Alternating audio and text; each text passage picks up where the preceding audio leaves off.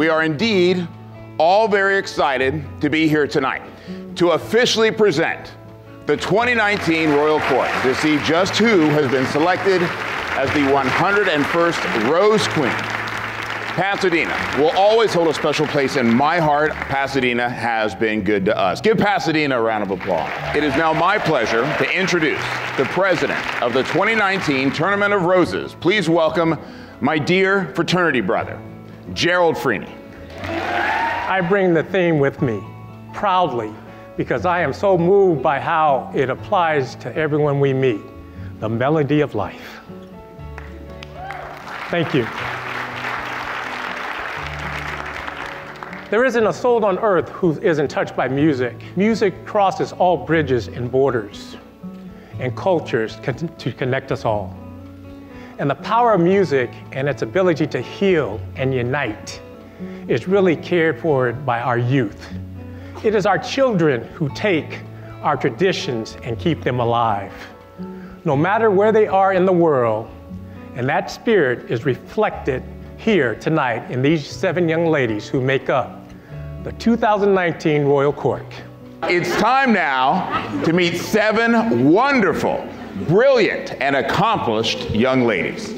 Now, I had a chance to meet them earlier and try to learn their names pat. So if I make a mistake, know that it is one of the head and not the heart, all right? I have a last name like Schabel, nobody gets that right. All right, here we go. Ladies and gentlemen, Princess Helen Rossi. Now in rehearsal, I did questions that were easy. Do you remember the questions? What's your favorite color? None of that now. Easy questions off the table. Here we go, you ready? This is for the bonus round. Here we go. I heard that you are not only a Girl Scout, but also received a Girl Scout Gold Award for writing and illustrating a storybook for children with arthritis. Can you tell me about that, please? So at a young age, I was diagnosed with juvenile arthritis, which is an autoimmune disease that leaves the joints in my body painful, red, and swollen. And I have learned over the years that the best way to cope with your disease is to help others like you. So for my Girl Scout Gold Award project, and they're here today, the Girl Scouts, I worked with the Arthritis Foundation to create a cute little storybook with illustrations and rhymes to help kids understand their disease a little bit better. That's it, huh? Okay, I'm teasing. That's incredible, seriously. Princess Ashley Hackett. Word on the street is that you are a die-hard USC fan. How'd you get to be such a Trojans fan? How did you know? Actually, this is a funny story. I became a Trojan fan strictly because my brother was a Bruin fan. Just to get on his nerves. And now it's my dream school. I suspect you have a good chance of getting in. Hope so. Tell us more about your praise dancing. Okay, well, praise dance is a form of worship that I do in my church in order to express my compassion and my gratitude towards the Lord. And actually, in biblical times, dancing was encouraged during celebrations and worship in order for people to give their honor to God and give their thanks. That's a great answer. Princess Rucha Kadam. Hello. Hello. You look amazing. Thank you. You do too. Well, I was fishing, so I'm glad you noticed. Tell us more about Hackademia. I had to say it twice because I had to make sure that I emphasize Hackademia. All right. Of course. Hackademia is Southern California's first ever high school hackathon. A hackathon is a coding competition that's similar to a science fair, except you build your project there with the help of mentors and sponsors. So I actually created this event with the help of 2 of my peers from my high school with the goal of empowering women and minorities and allowing them to learn how to code in a welcoming environment. Do you think it'll go on beyond your stay at high school? Definitely. I'm planning to keep it running for many, many years. That's excellent. Ladies and gentlemen, Princess Louise Siskel. Tell us about your research in space biology. Oh no, my friends are going to get a kick out of this one. I actually kept my research at NASA a secret from them for 6 months until my mother spilled the secret, hopefully incidentally, but I'm not sure. My research focused on the reduced rate of drug metabolism in spaceflight. So Basically, mice were sent into space, and when they came back down, we looked at epigenetic changes that had occurred. Okay, in layman's term, what does that even mean? What happened to the mice? So drugs like acetaminophen, Tylenol, caffeine are all things that astronauts take. And so what happens is that in space flight, the rate at which they're metabolized, so the rate at which they're broken down, is slowed way down. So we were trying to understand why that is. And we found a few genes that were affected in space flight that we think might be the culprits. And so in the upcoming year, I'll continue my research at NASA trying to understand if that's true. That's incredible. Ladies and gentlemen, Princess Lauren Vidalin. Hi, Lauren. Hello. You're lighting it up with that smile. All right, here we go. You ready? What is the Reading Rocks program that you took part in at Hillsides, or take part in? So the Reading Rocks program is a program that helps kids learn how to read, break down words, and we do this thing called scooping, and that means taking apart the prefixes, suffixes, and the stem of the word, so they really understand what it is they're comprehending. And then explain what that means when you do it? Yes, exactly. Gotcha. All right, love it. Here we go. I'm told you might like to study linguistics and Latin next year. Are you familiar enough with Latin to say a sentence or something to the audience in Latin? Yes. Agnitio vultus rosa gratum, which means, welcome to the Rose Parade. I like it. I like it a lot. Ladies and gentlemen, Princess Sherry Ma. I think we're generally familiar with the Make-A-Wish Foundation. Tell us about the club that you founded. So I founded the Make-A-Wish Club back in my sophomore year, and it's an extension of the foundation. So what we do is we raise money, and at the end of the school year, we donate it all to grant the wishes of kids around the world with life-threatening illnesses. What's the best one you've been able to do? Well, earlier last year, we came up with a plan where we actually have 2 elementary schools in our community, and this year we plan to talk to those elementary schools and our middle school and our high school and have it to be an extra credit assignment for English teachers. For every letter to Santa, we can donate to the Macy's, and that is $1 donated to the Make-A-Wish Foundation. Love it. Well done. Princess Michaela McElrath. I think I got your name right. McElrath. Yes. Yeah, your dad's a beefy guy. I don't want to make him mad. By beefy, I mean strong. Don't, whatever. Yeah, he's a big guy. Your mom raised you on Mexican love songs. Tell us about some of those songs. Ooh, my favorite Mexican artist is Selena Quintanilla, and I love her songs Como la Flor and Dreaming of You. What about them? They are absolutely beautiful, especially Dreaming of You. It's dedicated to her husband, which reminds me of my parents, and the love that she has for him, and just the passion that she shares with him. They work together, and she is such a strong, influential woman and serves as an amazing example for me. That's a great answer. Which one of these 7 amazing young ladies is going to be the 101st Rose Queen? There can only be one. Please allow me to welcome back Mr. Gerald Freeney. Ladies, would you please take a step forward? You ready? From Sequoia High School, the 2019 Rose Queen is Louise Dresser Sicko.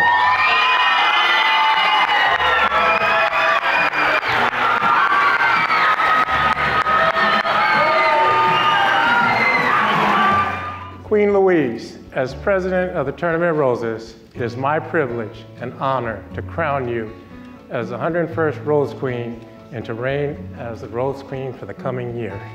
Thank you. Hold it.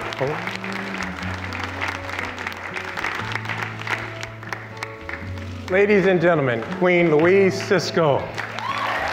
I can't believe it. I'm so honored to have this opportunity to represent the city of Pasadena, the Tournament of Roses, and of course the 6 other highly accomplished, poised, and really brilliant young women on this court this year. I'm really excited for the upcoming 3 months. Improper methods of solid waste disposal can also generate water pollution, only to cause the destruction of an irreplaceable natural resource. Man can be his own worst enemy. If it's beautiful, novel, and easy to open, man will buy it. He gives no thought to the degradability of the packaging around his favorite consumer product. This plastic container will be unrotted, unrusted, totally unaffected, perhaps 1 million years from now. What is our relationship to plastic and how can we change it? I'm using the very plastics that I'm drawing attention to. It really helps people to see, unless we stop our use of plastic, this problem will just persist. I mean, I don't know how many millions tons of plastic that are put into the ocean each year. It's insane. Across all of the oceans of the world, there's this accumulation of plastics that get caught in the currents. And because they're buoyant and they're light, they get caught in the circular currents that are present. The plastic just churns and churns. It then is spat out onto the coast of Alaska. So places that are totally pristine are knee-deep in plastic. There's islands where there's no people and there's tons of plastic all over the beach. So these are pack dogs that are made out of recycled plastics and lit with LEDs. I was really interested in the concept of a working animal and the way that animals are sort of tied in their relationship to humans is similar to the way that we humans are tied to our use of plastic. So it's kind of part of a whole series of works that I've been making called Unsustainable Creatures. And so these particular works, the colors, I was really interested in researching the aurora borealis and making the colors of the dogs relate specifically to their environment.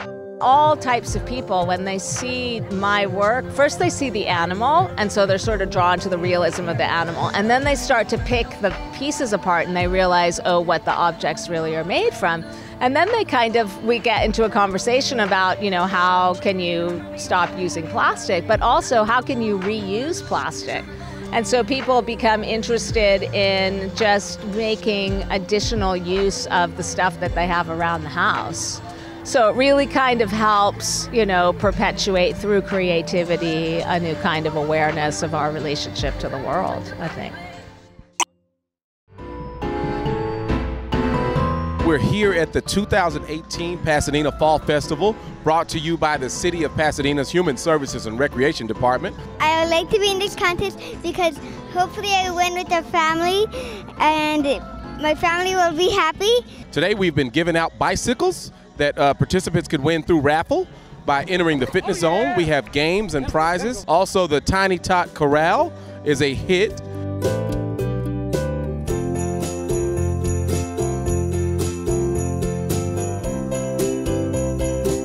We had an unbelievable day today. Fun games, prizes, the pony rides, the petting zoo, the big slide, the games, and more.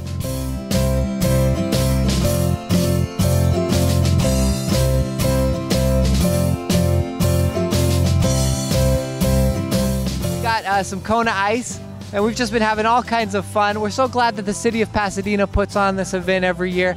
We definitely make it a big part of our fall to come to the Fall Festival. My day was so good. I played basketball a lot of times, and I play games, and I won a lot of candy. This festival is really fun. I did a bunch of the free games over here, and I watched the shows over here when they were singing and dancing.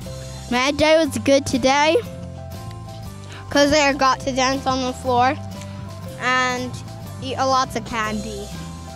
We had a great day today, and today was really fun.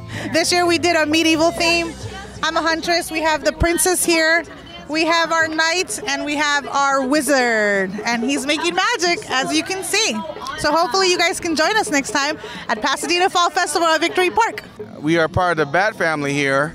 As you can see right here are my baby girls, Naya, who is the Bat toddler. This is Malia, the Bat baby. And this is my wife, Autumn, a Bat woman. And I'm Batman. And so we're going to save Pasadena today. Happy Fall Festival from Pasadena. We just won the family costume contest. We're Little Red Riding Hood, Grandma, the Wolf, and the Hunter. We also had an interactive day with the Sri Lanka Foundation. They came out and did their drums.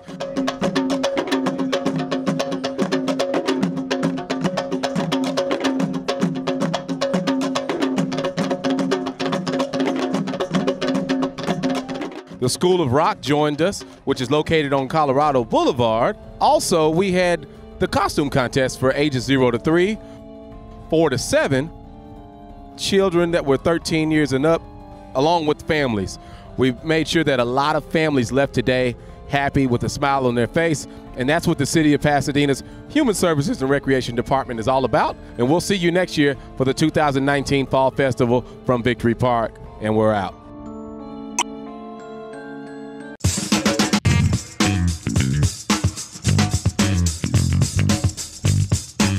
All told, our Grand Marshal has won 10 Grammys and has been nominated for 22. She's an icon for a reason. She's every woman. There ain't nobody like her. The Grand Marshal for the 2019 Tournament of Roses Parade, presented by Honda, is Chaka Khan.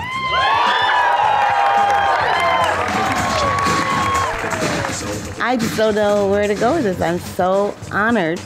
This is something so new and different for me. This is beautiful. This is like so exotic. It's an exotic, beautiful place. So I can't think of a better place for the Rose Bowl parade, you know, to come from. It's always been Pasadena. It's a good thing.